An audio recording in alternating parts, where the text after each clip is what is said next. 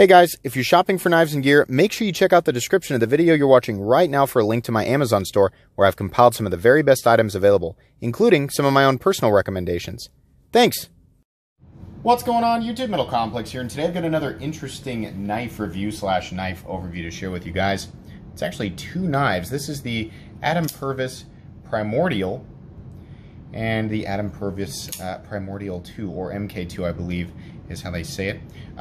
Two very, very interesting knives. I'm doing them together because, you know, it's looking like this one is the newer one and is sold out at the moment. Now, I don't know if he's going to keep doing these, but this one, to my knowledge, is long gone, and I figured I could review each of them and at the same time talk about the differences between the two and what I like about this guy over the original here. We're going to turn these just a little bit.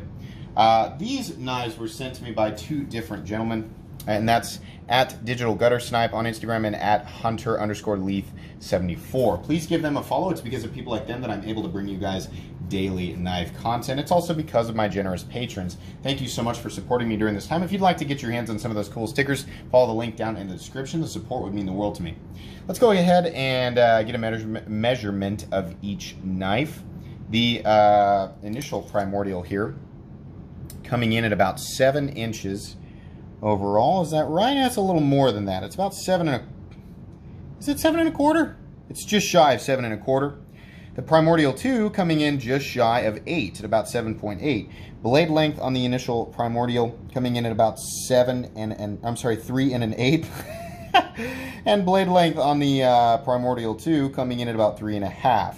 Whereas cutting edge coming in, again at about 3 and 1/8, and then cutting edge on the Primordial 2 coming in at about 3 1/2. That was the clunkiest way to go about measuring those two. I am so sorry about that, but hopefully everybody was able to decipher what the heck I was talking about. How about some size comparisons with some other knives? We'll actually put the first Primordial up top and this one down low. Up against the Ontario Rat Model 1. Rat 1 is coming in at 8.6 inches overall. How about up against the Spyderco PM2? Spyderco PM2 coming in at 8.3 inches overall. How about up against the Benchmade Reptilian, or in this case the Ritter Hogue? Ritter Hogue is coming in at 8 inches overall, very similar to the Primordial 2. And last but not least, the Spyderco Para 3, which is all the way up here. Spyderco Para 3 coming in at 7 1/4 inches overall. How's the action on this guy? So these guys are not manufactured in the United States, but man, do they have excellent, just excellent action. This guy's got a little bit of a weaker detent, which I think is appropriate considering it is it's a non-flipper. It could probably have stood to be a little bit heavier, but considering these aren't really available anymore, you know, by a long shot, I don't know that it really matters at this point. This guy has excellent detent. It's also a flipper, so you can engage it the same way as the other one, right? But this guy's got a much heavier detent, and it's so easy to engage this slot up here that, you know, truthfully, this is how I would have preferred it either way. Whether you are, it's gonna be a little hard for me to do it left-handed, but I can do it, right? Left-handed, right-handed, you want to use the forward flick. It's a little bit tougher. It can be done. Let's see if I can figure it out on camera here. Yeah, there you go. It can be done. Truthfully, the flipper tab is perfect and the reverse flick is perfect. And then on this guy, pinch opening is just fine. Doing the forward flick is kind of harder and kind of easier because it's got a lighter detent, and then the reverse flick is just fine. No problem. Definitely the better detent of the two is this guy. Let's go ahead and do a hardware check. Get out my handy dandy WIA magnetic driver and WIA bit selector, two items that are extremely inexpensive and extremely recommendable. You can find them both down in the Amazon store that I reference at the beginning of every single video. Just pull up in the store and look for knife maintenance. So this is a T8. I'm going to guess that this is going to be a T8 pivot here, and that is accurate. How about the handle screws on this guy? Are they also T8? Ooh, they are. Pocket clip screw, T8. Over travel stop and lock bar stabilizer screw, T8. Those are all going to be T8. This guy's got the adjustment head on the back, and it is a T8. How about down here? Are we going to get lucky? Oh no! Those are T6. Let's go ahead and test just to be sure. T6. Stumble through this. And there's the overlay and the pocket clip. Or I'm sorry, the screws on this guy back here, and the pocket clip screws are all T6. So unfortunately, on the Primordial 2, the screws are T6. I would have just preferred that he stayed with T8. It's never a deal breaker. It's just easier to, you know, to confidently loosen or tighten those heads with a T8. And also, I don't have to switch out between the pivot and the handle screws on disassembly. But it is what it is. It's not that big of a deal. Just use caution if you're going to disassemble your knife. How about carry profile? So both of these, I believe, are very similar in thickness. Yeah, they are. I mean, up there, the top is a little bit different, but at the bottom and at the top, I believe they're very similar. At the bottom, actually, the Primordial 2 is a little bit thinner.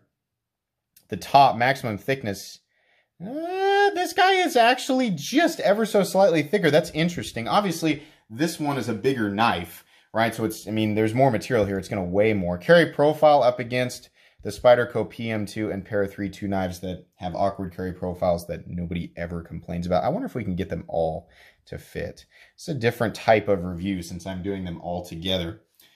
Para. Here, let's do like this. We'll move these guys over here. I'll let you see. And then we'll do these guys right here. So as you can see, I mean, the smaller one is obviously more comparable to the Para 3, the larger one to the PM2. Nowhere near as tall, even considering this guy has a flipper tab. And truthfully, even up against the Para 3, the Primordial 2 here, it's really not that long. I mean, overall, yeah, the carry profile on both of these guys is just excellent. I have no issue with that. I'm also very pleased with the weight, at least the feeling of it. I haven't actually weighed them yet, but I'll let you guys see here. Primordial coming in at 3.07 ounces, perfectly acceptable considering blade length. And the Primordial 2 coming in at 3.67, again, a perfectly acceptable weight. You're looking at a combination of titanium and carbon fiber on both. And then there's actually some milling done that goes all the way through to the scales on this guy. This guy's solid. On the inside here of this one, you can see nothing's milled out, but obviously it didn't need to be. I mean, I don't need it to be less than 3.5 ounces. I'm perfectly okay with that, considering how much usable cutting edge I'm getting out of it. So that's perfectly acceptable to me. I have no issue with that whatsoever. The flipper tab on this guy sticks out a little bit, but it's not, I don't think it's too prominent or anything like that. If you're carrying something else in your pocket, perhaps that would bother you, but you know, for the most part, if you're carrying this knife by itself, it's not really going to be that big of a deal. Have we covered everything there? Yeah, I think so. So these obviously come in a wide variety of different options. You're going to see a lot of different versions out there. You're probably also noticing that this guy has the Damascus clip. So on pre-order, that was an option for an extra $100. The base price of this guy, I believe, was about $220, and the base price of this guy was about $260. There were different anodizing options for the titanium bolster, or it's actually the frame, and then it's got a scale or an overlay on top of it. And then you had on the 2, you had a choice between carbon fiber, marbled carbon fiber in this case, as you can see up close, very beautiful. And then you had a couple different G10 options, I believe. There was also a Damasteel variant. I saw a picture of it on DLT. That one was substantially more expensive at about $425.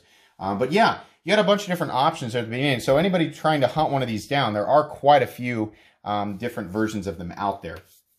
So, I mean, to make a certain part of this review a little bit shorter, just because we've got 2 knives here, all the way around, everything is nicely rounded down. This guy's got a little bit of a pointy tip up here, not really a part of the knife that you're going to engage. Truthfully, I got this guy first sent to me. And I was like, wow, this is really nice. The action is really good. It's impressively, like, insanely smooth. It's got the garage stops, right? It's got a pretty thick blade stock, actually. Let's measure those real quick. Blade stock thickness on the Primordial coming in at about 157 thousandths. And on the Primordial 2, we're coming in a little bit thinner. 136 thousandths, 135 thousandths, something like that. I think that's an improvement. I don't think it really needs to be that thick on this guy. It's not really that big of a deal. This guy comes down to an okay cutting edge. I mean, it's fairly thick, honestly, down behind the edge. It's got a clip point blade, beautiful swedge up top. The flat carries out about 65% or so out the length. Tip, I wouldn't say it's a delicate tip for a clip point, but, you know, there's not as much material there as you would normally expect on a blade stock like this and perhaps like a drop point blade. This guy's got a thinner blade stock, the same sort of blade style. Definitely does come out to a thinner tip, right? So you might have to worry about that a little bit, but it's much thinner behind the edge. It's not an absolute laser beam, but it's definitely thinner behind the edge. Blade steel on these guys, I believe is M390. Yeah, actually on this guy it says it. Thank you, printing, for saving me. I can never remember. In some cases, these knives, these types of knives will use S35VN, but it is M390, and that's, of course, very welcome. I like the blade on this guy better for a lot of reasons. Number one, it's a little bit thinner, so your standard EDC tasks, I think, are going to be just more of a... It's going to be a more comfortable experience to pass through material with this blade. Number two, there's more cutting edge because it's bigger, so I like that. Not everybody's going to really, you know, care about that, especially if you're somebody who likes a smaller knife, right? Number three, it's not a recurve.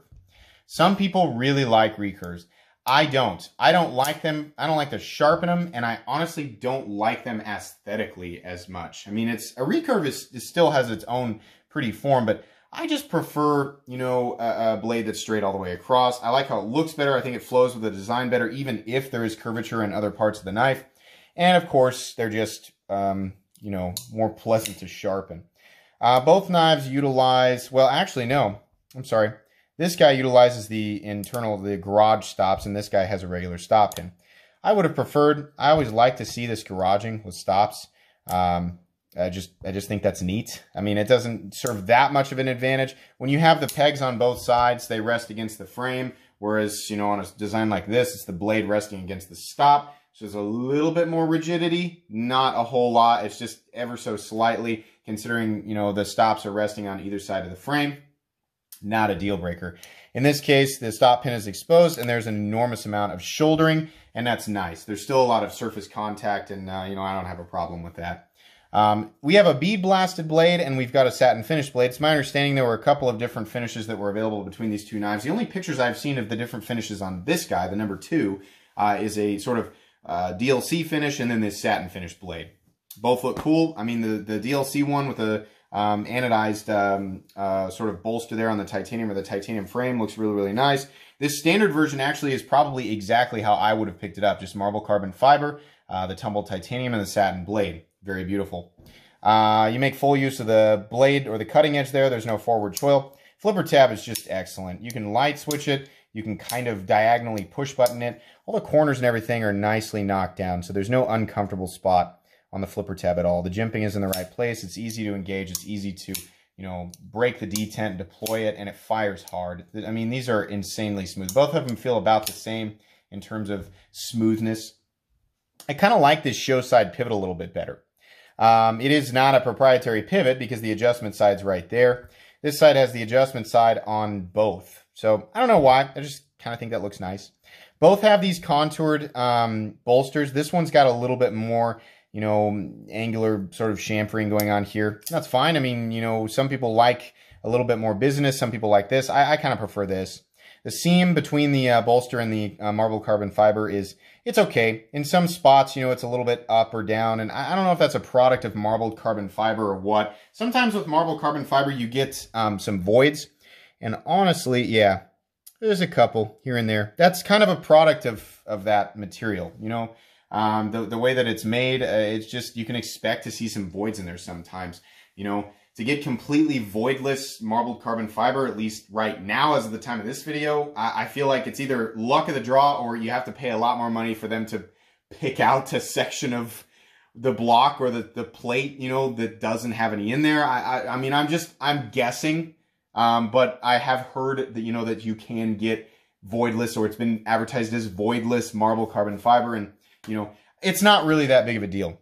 A lot of people don't like the eyesore. It's tiny little specks in it. It really, if I was seeking out a knife with marbled carbon fiber, a word that has a lot of syllables and I seem to be saying a lot and uncomfortably large amount. Yeah, I don't know that I would really care that much. My Riot Jack and Damasteel had the stuff, and that was a $600 to $700 knife, and it had some of that in there. I realize that knife's a few years old now, but it just really didn't bother me. You know, it's not going to make a difference in terms of structural integrity, so it's okay.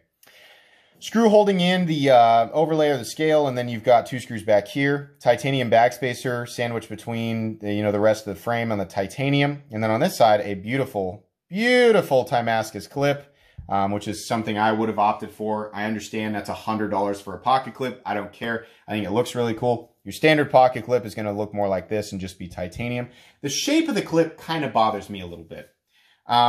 It goes okay with the design. It just bothers me a little bit. It's a little bit pointy at the end, both on the Damascus guy and on this guy. It would have been nice if that was knocked down a little bit, but in practice, you know, my hand doesn't engage in a way where I'm really feeling that. It's pretty flat and smooth on the surface, so it's not that big of a deal. Getting it over your pants pocket, I think will be just fine. It's flat enough that it's not going to grab on anything. Both knives carry about right here. A little bit sticking up out of your pocket. I still wouldn't call it a shallow carry clip. Just fine. This guy's got 1 screw in it. This guy's got 2 screws in it. I don't know that it really makes a difference. Both seem to be completely and totally solid. Plenty of pocket clip retention on both of them. No big deal. Both of them have steel lock bar inserts that double as over travel stops. You can see there on this guy we're locking up at something like, excuse me, I bumped the camera, 40%. And on this guy we're locking up, I mean, it's a much thicker blade stock, so it's locking up at something like 30% or whatever. Both knives appear to be completely centered, and both knives are locking up absolutely solid. I mean, absolutely solid. No blade play, up, down, left, or right. Both of these are great knives, honestly. I mean, for the money, just right up, I can tell you, without going over the nitpicks, yeah, these are both worth the money. Excellent. In terms of materials, build quality, the grind, yeah, I mean, $220 if you, I mean, that's what this guy originally went for. I mean, actually, I mean, it's hard to say. It's like, well, are they worth the money? Because it seems like right now at the moment you can't get these guys. If you can find them in perfect condition for exactly the prices that I brought up, do I think they're worth that? Yeah, I think so. Little nitpicks. This guy's got T6 screws. That bothers me. I'm not going to nitpick the stop. You know, the stop pin's just fine. There's no issue there. Pocket clip is a little bit pointy. Would like to have seen that not be so pointy. This guy's got a recurve. I don't like recurves. The detent's a little bit soft on this guy versus the bigger one. And ergonomically, we didn't really talk about that. This guy's very comfortable, but I am very much the size of my hand. It's not. I don't have a massive hand, but I wear an XL glove, right? So a slightly larger than normal hands, right? That's a little bit uncomfortable for me. This guy fits perfectly. Boy, is this a good feeling knife, and it's a good looking knife. The improvements from this guy to this guy, aesthetically, definitely prefer this guy. I like the extra cutting edge. I like the extra blade length. I like the extra size of the knife overall. And I love that it has a flipper tab with a heavier detent. It's just something that I really, really like. It's very easy to manipulate. Fidget factor on this guy is just great. Everything works out correctly. And I really like the pocket clip on this guy. Some people would spring for the extra, the money on that clip. Some people wouldn't. Like I said, you can't pick these up. Do I think that they're good knives? Yes. Do I think they're good knives for the money that they were asking initially? Yes, I do. But I like this one a lot more. Both good. Primordial MK2, I guess is what they call it. The Primordial 2, I think is a better knife. In fact, this is a really excellent knife. If that had T8 screws on it, and that pocket clip was not quite so sharp, man, I mean, this would have really, really just been like, and those are teeny tiny little nitpicks, but I like them both, but I really, really like this guy. I hope that it's being emphasized properly there. This was a little bit of a stumbly review, guys, and that's because I don't normally review 2 knives at the same time, but it just seemed appropriate given the case with these right here. So I hope that you at least got something out of this. I hope that you were mildly entertained. But if you were looking for one of these knives, I hope I helped you make a decision, or I hope I offered a little bit of clarification anyway. If you enjoyed this video, please leave a like. If you'd like to check out my other content, I do, of course, have lots of videos of knives that are either expensive or inexpensive that I do or don't like, so check those out. And if you enjoy all my content, go ahead and click on this metal complex logo right here and subscribe, because there's definitely more coming. Thanks again for watching, everybody, and have a great day.